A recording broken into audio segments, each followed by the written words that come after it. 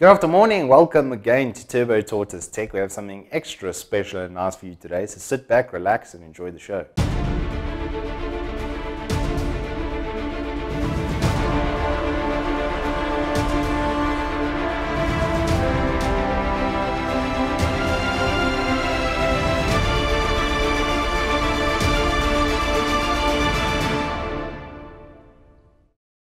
Alrighty then, so what do we have? We have the new Ryzen 2950X Threadripper.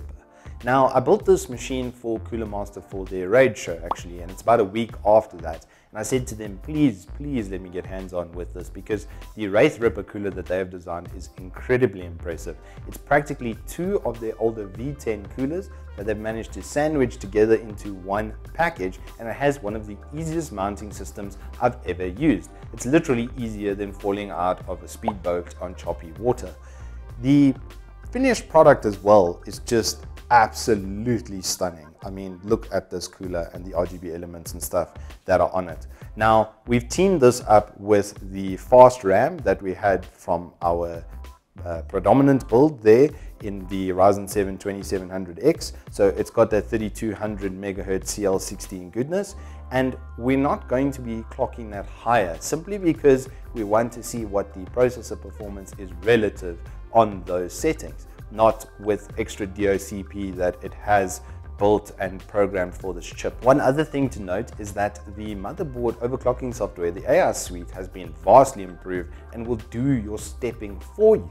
Now, I got this to 246 watts at 77 degrees, which is exactly what the cooler is advertised to do. So that's a good point there.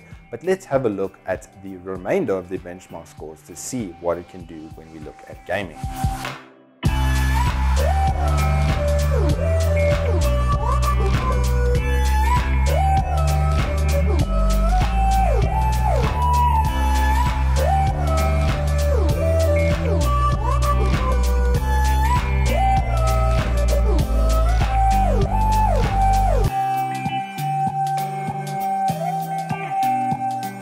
Alrighty, so the benchmarking that I've done for the 2950X, I set out to kind of look at two things. One, how much more multi-core performance you would get of 16 cores, and 32 threads versus 8 core and 16 thread of the 2700X, and then how well it can still game, because obviously with more cores there's more power that needs to be drawn and a lot more management that needs to kind of come through from XFR and from the motherboard. I've tested this with the X399 Zenith Extreme, so there was plenty of power headroom and overclocking potential, and we did actually get that out of the chip. I managed to take it from 3.5 to 3.9, which was great for the multi-core scores. As you can see, it went from 3156 to just over 3300, which is now then basically 100% gain from the 8-core 16 thread to this score now at 3300.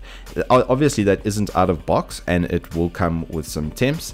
The kind of max out on those temps is about 75 degrees, and this was with 246 watts of current being drawn. That wasn't a very super cool day, and obviously that's going to kind of affect the temps, but the Wraith Ripper cooler did an absolutely phenomenal job and lived up to its 250 watt quoted maximum temperature limit.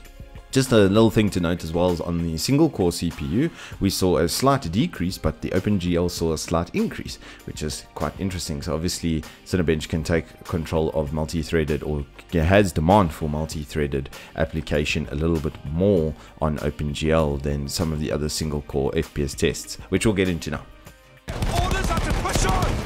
BF1, there's nothing really to report. There is a 10% drop in average frame rate, but it was incredibly smooth. I must say it didn't jump around at all, and the processor delivered a very nice gaming experience. That's two! Keep out the boys!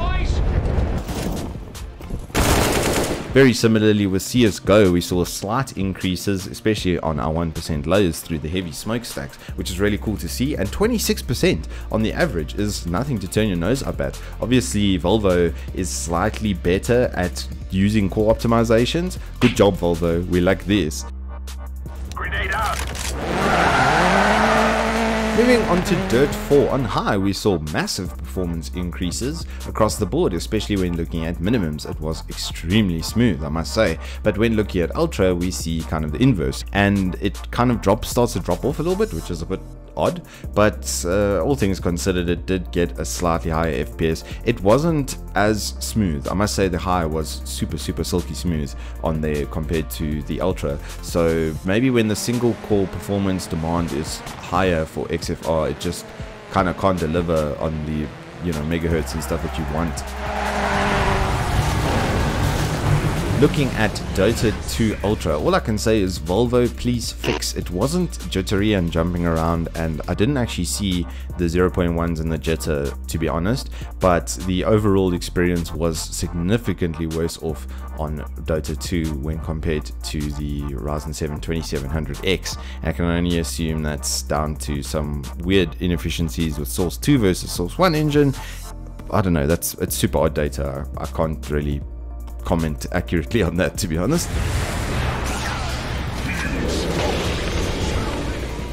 Now looking at Metro Last Light, we see an improvement in overall FPS, but once again a slightly less smooth experience. The maximum frame rate isn't really something too worrying, but the minimum is a little bit. It was jumping around if you look at the graphs and jittering a bit here and there, and I was running this from that Plague Store 256 gig PCI Express NVMe SSD, so I'm not going to put it down to, you know, a hardware issue on the hard drive side for this one. It's just very odd. Anyway, moving on to Overwatch on Epic, we see a slight performance decrease. Once again, 27% is actually quite a bit on the average frame rate. I could only put that down to, once again, single core performance. It was, I think the XFR stuff needs to be refined a little bit, and hopefully we'll see better improvements on single core as we get newer BIOS iterations. Moving on to Quake Champions on Ultra, the AMD sponsored game can use more of the processing power to give you a better experience. Do go on, tell me more. No, but it really was very nice. I must say, Quake played phenomenally. I did do some software based recording with it. The processor basically laughed at me, and I think even with everything on lossless quality, I was probably using only about 30% to 40% while gaming of the total sort of processing power on hand. So not really doing the processor justice, but it did make for a really nice gaming and recording experience. Moving on to Unigine Superposition Extreme, we see nothing really to write home about as far as the score and average frame rates go. The temps on the GPU you can ignore to some degree because they're not in the same testing environment. The case we were using was obviously that big MB530P, which has a bit better airflow, so don't really pay too much attention to that. You can see that the max temps were, you know, very close. It was a bit of a cooler day for testing, so we see on 4K it actually loses out a little bit, which is a bit surprising because we know once your resolutions get higher, generally the demand on the CPU drops a little bit because then it becomes more GPU intensive for the texture workloads. So that's a bit weird, but it's not really massive difference. So if you're looking at kind of VR usage, it should be quite similar. Now looking at Vermintide 2, we see a noticeable gap for 1080p on the high end. You're looking at 16 to 19% for Vermintide 2 Extreme, and on high more of the same with a very odd 1%, 0.1% low. Both of the tests gave a 20 FPS, 0.1%, but then when we drop the settings down to medium and low, we see that there's no real gap. So obviously when the GPU workload drops, so does the single core performance offset between the two processors. So good in a fair fight, assassin. Finally, we move on to good old 3D Mark. Now, of course, it is going to obviously have massive gains here for physics, as you can see, with a 40% increase in score, 38% increase in frame rate, and 32% on the overall just for Firestrike, but with some offset. There is loss obviously with the graphics tests, and it's the same as we go down the list. The graphic tests are a little bit slower, but the physics is absolutely thumping. Only 5% increase for Firestrike Extreme on the multi-core, and for Ultra no real increase on the combined test. There was increase with the physics test, and now 0% or basically no difference as far as the graphics scores go when we get to 4K. Lastly, looking at time spy, we see no real performance increase on the CPU, which is very interesting. Obviously, their test doesn't do multi-core, multi-thread as much as the physics tests do for the Firestrike runs. So we see a 1% increase there, basically nothing to write home about. And once again, a small offset on 1080p gaming. Finally, in conclusion, what does this tell us? If we include the physics scores and all of the CPU tests from Firestrike and 3Mark in the scores, we see a 3% overall improvement versus without a negative 2%.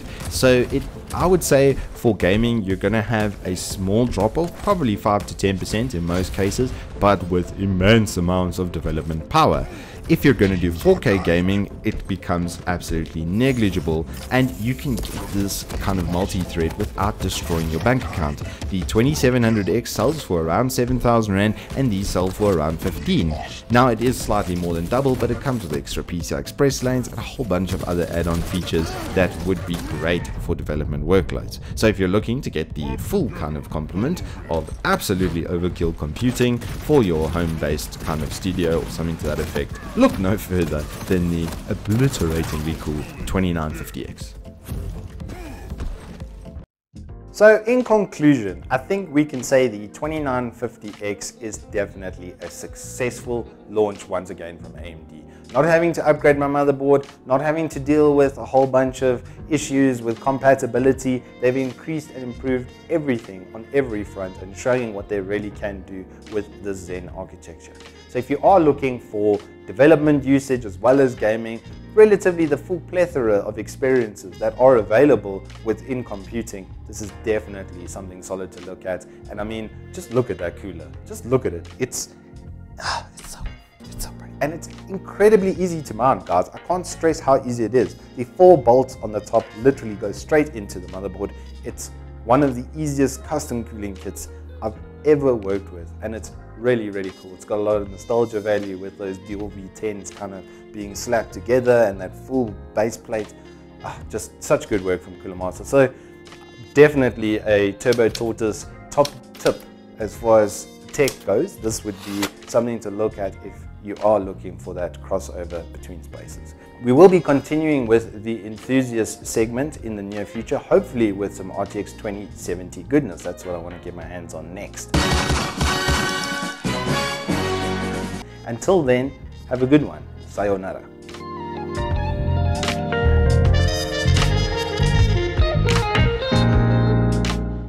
Volume increase test once again. Seashells on the seashore. Ryzen 7 2700X. Threadripper 2950X. Can you dig it? Sucker.